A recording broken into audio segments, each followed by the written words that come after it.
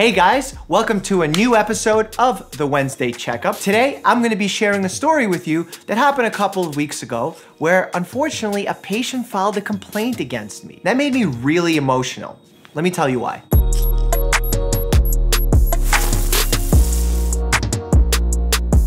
Before we start, I wanna let you know I'm gonna be changing some details about the patient just so we maintain this person's privacy and we don't make anybody feel uncomfortable, because that is not the goal of this channel. Our job is to stay happy, healthy, learn about ourselves, learn from our mistakes, and that's what we're gonna do with today's story. Here we go, let's get started. To set the scene, I'm working in my outpatient family medicine office and I see a patient on my schedule. I have the demographics that he's a male, he's in his late 20s, and also the complaint or reason why he made the appointment. Patient would like MRI for low back pain. Patient comes in, my nurse rooms the patient, I go in and we start having a conversation. The history of present illness goes as follows. The patient is a late 20s male, works many hours in his job as a department store salesman where he's on his feet. He's been complaining of low back pain for an extended period of time, worse sometimes, getting better sometimes. Currently is not in a lot of pain, somewhere like 3 to 5 out of 10. It does get pretty bad at times, going all the way up to an 8. This patient has had prior back surgery. We don't really have a clear understanding as to what the surgery was and what the indication for the surgery was, but we know there was a back surgery performed. And my first question is, because my goal is to help the patient and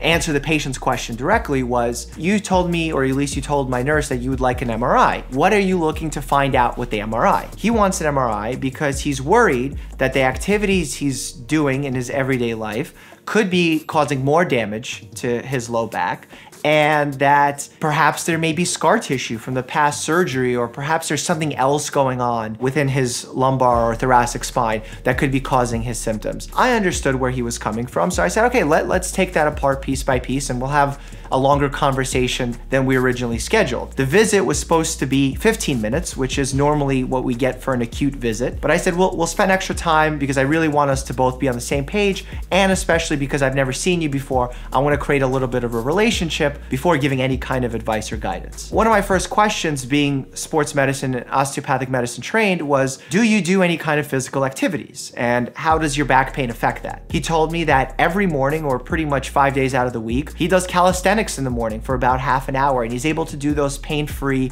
and actually he gets a lot of benefit from doing this calisthenics and stretching. Also, at least once a week, he goes on like an 8-9 mile hike. After the 8th or 9th mile, he starts developing low back pain that makes it uncomfortable for him to continue, and he has to cut his hike short. What do I take as a doctor from that kind of information? Well, first, it shows me that this patient is very functional, that they're able to do stretches, they're able to do complicated and compound movements, they're not limited incredibly by this back pain. That was a good sign for me, because as a doctor, my job is always to get my patients moving, especially when it comes to low back pain. There was a misconception back in the day that if your low back hurts, you should rest it. That's actually pretty inaccurate, because what we found is the longer time you spend in bed with low back pain, the worse it can actually get. Now, this was my first time seeing the patient, so I asked what's going on in my patient's life. He described a very stressful life, especially when it comes to work. He's working many hours, 12 to 14 hours at times, and the back pain gets worse after standing all day. And at times, the patient even became tearful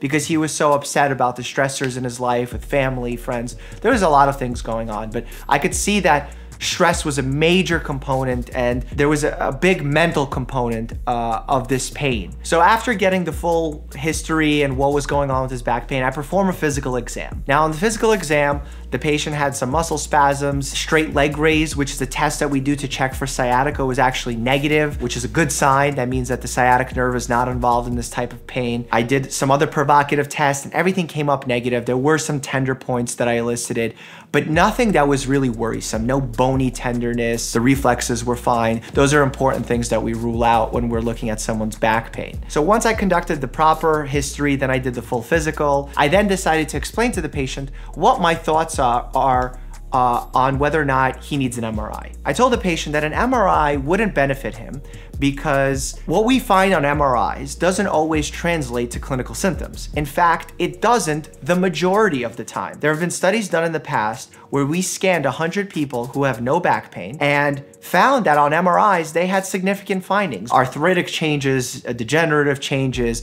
bulging discs, but these patients weren't having back pain. So what does that tell us? That tells us that just because you have a finding on the MRI, it doesn't mean that it'll have a clinical significance. And as a doctor, it's not my job to treat the MRI, it's to treat my patient. So I told the patient that based on how functional they are, based on my physical exam, knowing that they're able to do calisthenics every day, hike for 8 miles, I can barely hike for 8 miles, their back pain seemed more tied to their stress levels in their job. Now, that's not to say my patient doesn't have a true medical problem. They do, and it's elicited by tender points. They're describing pain, which is a subjective measure, but they are describing it and they're saying how uncomfortable they are. So it's my job to fix that. So what I explained to the patient is I thought that they could benefit from conservative management, specifically physical therapy. I also recommended some osteopathic manipulation, and I gave a recommendation of some reading material about mind-body conditions where, based on our mental state, some physical problems can arise like low back pain. As a primary care doctor, it's my job to delay the process of risky procedures